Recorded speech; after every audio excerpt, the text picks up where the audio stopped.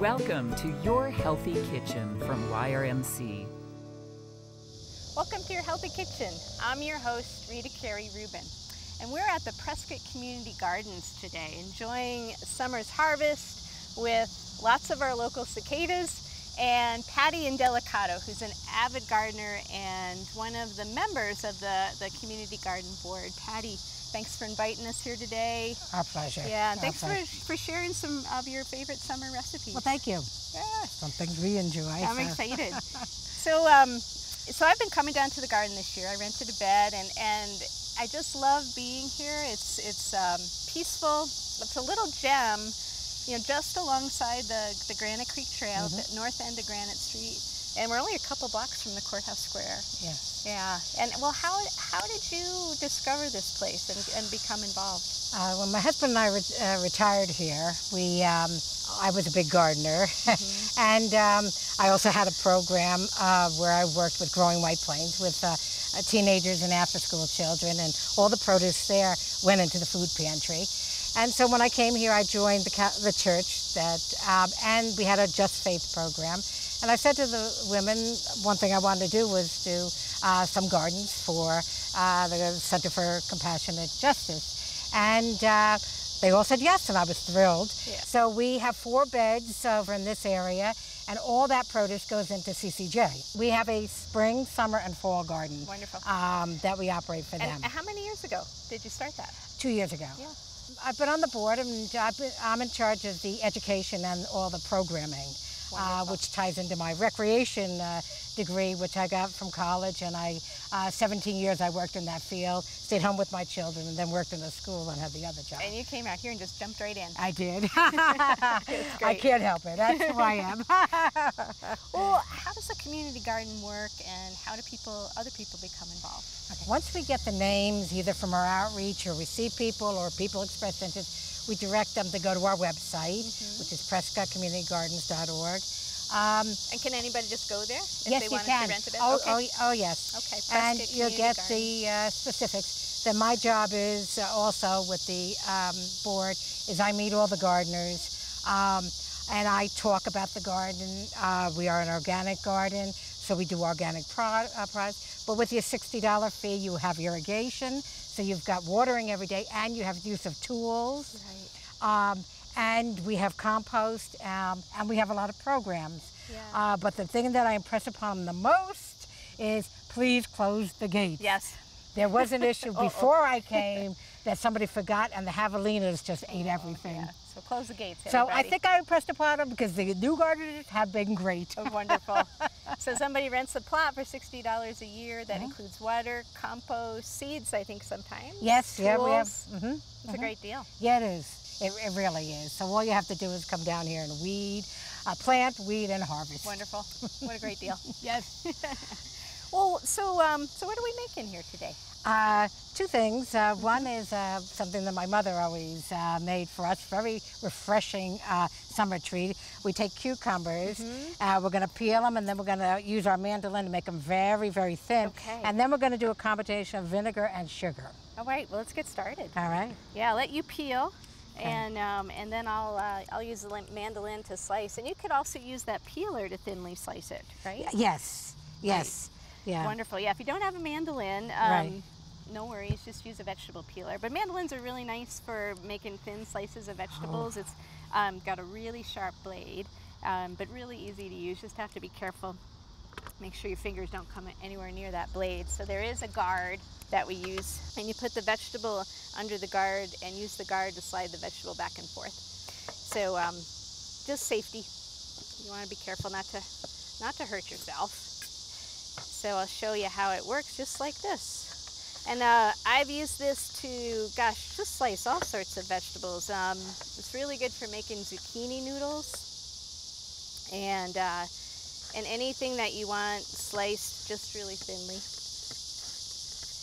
So now, if somebody doesn't have a mandolin, they can use a vegetable peeler. Absolutely. You peel it first. You take the peels off. These go in the compost bin. Yes. But then the peel, you're just peeling the back of it all the way down. You see nice and thin, how nice and thin the cucumber is peeled.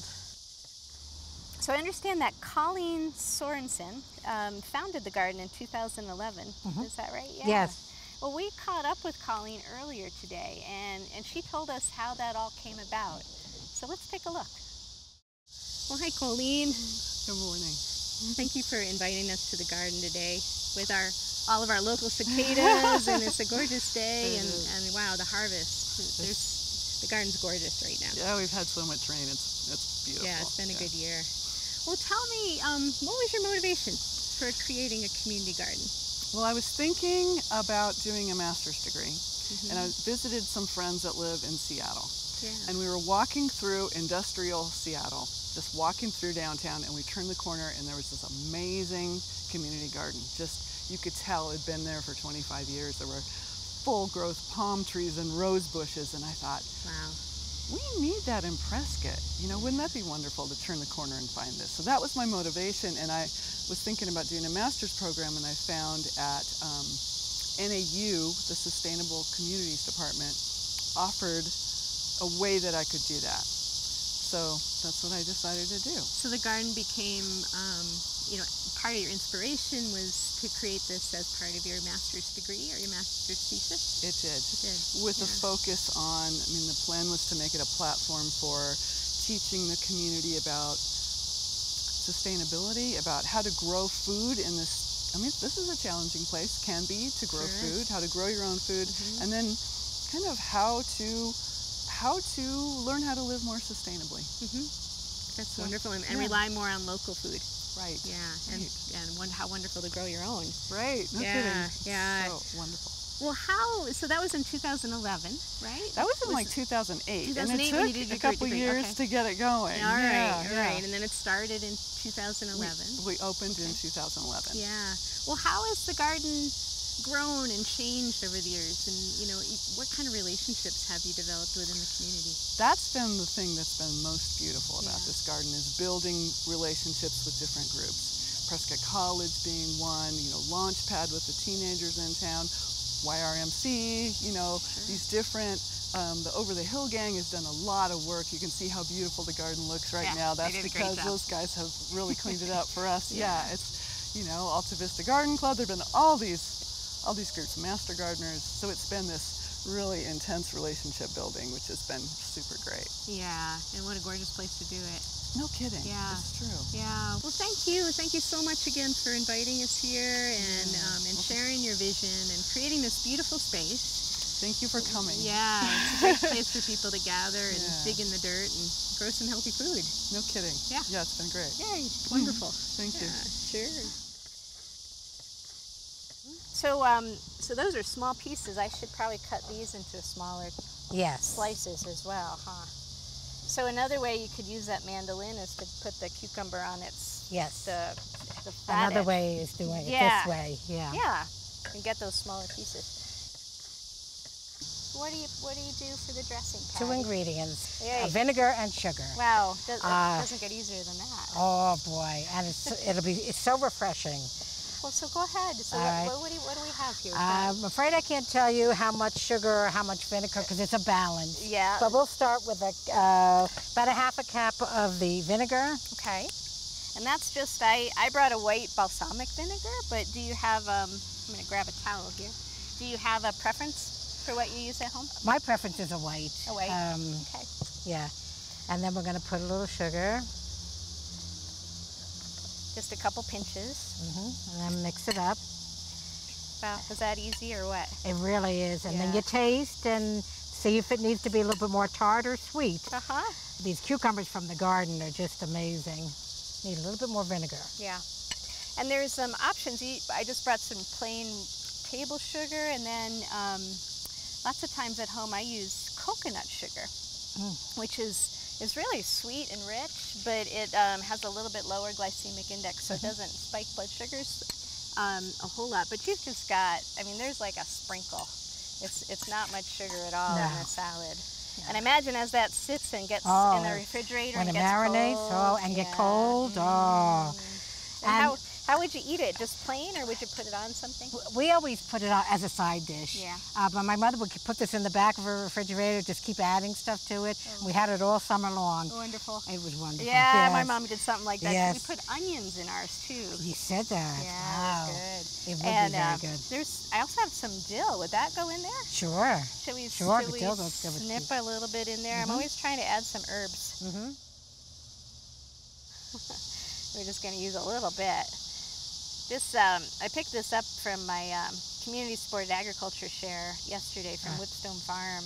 Oh, nice. And I got 2 big bunches, and I'm not probably going to use all of this before it goes bad, so I just throw this right in the freezer. Yeah. Have you done that? Yes, we have with herbs. Yes. And just, boy, it's just like it's fresh. You take it out of the freezer and snip it into whatever you're making. It's a great way to preserve the summer flavor of dill. So you have this great way to use up all those cucumbers that are in the garden. Absolutely. And then you have another idea for using up all the zucchini that's in the garden right now.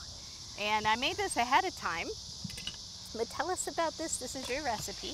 Well, it's actually, I mentioned that I worked with Growing My Plains in New York, and we would bring the produce to the food pantry 7 o'clock in the morning on a Friday morning. Yeah. But we have ShopRite, which is like Safeway or Fry's, and they hired a nutritionist. So I asked her if she would come up with a recipe, and she came up with this, a nice healthy recipe, because we would bring in a lot of different types of vegetables. Yeah. So lots of zucchini at some point. Oh, definitely. Oh, definitely. Yeah. So using it up. She, this is something that you bake. You toss it with just cheese and breadcrumbs, and then bake it, and that's your dish. Yeah. But easy. It's very nice dish. Yeah, you know, I didn't put the breadcrumbs in this one. Oh, okay. I forgot it, but it turned out good anyway. Yeah, and all I did is I sliced the zucchini just like a ½ inch, ¼ inch. Yeah, you can see. And toss it with the oil, and then I put cheese. I also threw in some fresh oregano because I have it it's like going gangbusters in the garden right now. Yes, we have some over here. Yeah, and I baked it at 350. Yes. I think about 20 minutes, and then I put it under the broiler a little to brown the cheese. And use some nice, this is just some fresh Romano cheese, which I just love. Oh, we do too. Right, but you could also use Parmesan or you know, any hard cheese, I imagine. Right. And then I also have, because there's a lot of folks that don't eat dairy, this is a great product. It's called Follow Your Heart, and it's dairy-free Parmesan. Oh, nice. And it's really good. I mean, I've tried a lot of the dairy-free stuff over the years, and sometimes it's not so great. Right. But this one's really good, and it melts, so it would just taste lovely with the zucchini. Oh. Yeah, so an easy way to prepare the abundance of the garden. Right. Thank you for sharing that recipe. My pleasure. Well, tell me a little bit more about what have you grown this year? So I do a lot of string beans. I do the basil for my husband, and I do a lot of flowers. I'm a big, I love to do flowers because they attract the bees and butterflies. They do. Right. And then, even when I was in New York, we like to bring the flowers to the ladies at the elderly women, and they all, oh, my mother would grow these flowers where I got. They were really appreciative of it. Nice. So it met many needs in the garden. Yeah, sure. Well, what grows really well here? I mean, this is full sun. Yes, so it's full sun. What have you found over the last couple of years? People grow lots of things. We see lots of flowers, of course. People grow corn, tomatoes. There's some beautiful amaranth back there. Isn't that beautiful? That is gorgeous. And actually, most of these sunflowers were volunteers. Is that right? Oh, you see them around town. Sure. Yeah. They're all volunteers. They weren't planted. You know who planted it? Yeah. The birds and the birds wind. Right, wonderful. And the season was right for them. It was a good year. Yes. Yeah. And nothing like eating a tomato or a cucumber from the garden. There's nothing. Nothing well, like thank you. Thank you so much for inviting us here. We really appreciate your time and our ability to share all this. Thank you, and thank you, Rita. And thank you for the recipes. Oh, you're welcome. So how do people, again, get involved? How do they rent to bed? And also tell us you have some events coming up you wanted to share. I do, thank you. To get involved, they go on our website, PrescottCommunityGardens.org, and you'll find information there about what we do and how to sign up for a garden for next year. We do, as a board, a variety of events. We had a soil amendment day early on. We had a basil fest in June. And our last event here is a big event. It's our Harvest Festival. It's going to be September 29th. It's an annual event. We do a lot of children's programs. We do pumpkin rolling. We do scavenger hunts. We're having face painting. We'll have music. We'll have the Master Gardeners here doing Ask the Master Gardener, and that was very popular last year with the adults. And food. Oh, and food. We're going to have a big harvest soup. Oh, wonderful. From the garden. Yeah, we're going to throw in zucchinis, tomatoes, carrots, and all the fun stuff that's in the garden. Oh, I'm looking forward to it. So for Patty's recipe for the cucumber salad and the baked zucchini rounds, just go to yrmchealthconnect.org and scroll down the page to Your Healthy Kitchen. And while you're there, check out all the videos that we have and the recipes, all readily available. Just pull them up on your screen. And also you can follow me on Facebook, and where I post all the time about what I'm making at home and garden tips and things going on in the community. And I get insider ideas, and it's a lot of fun. So until then, plant something, eat well, and we'll see you soon.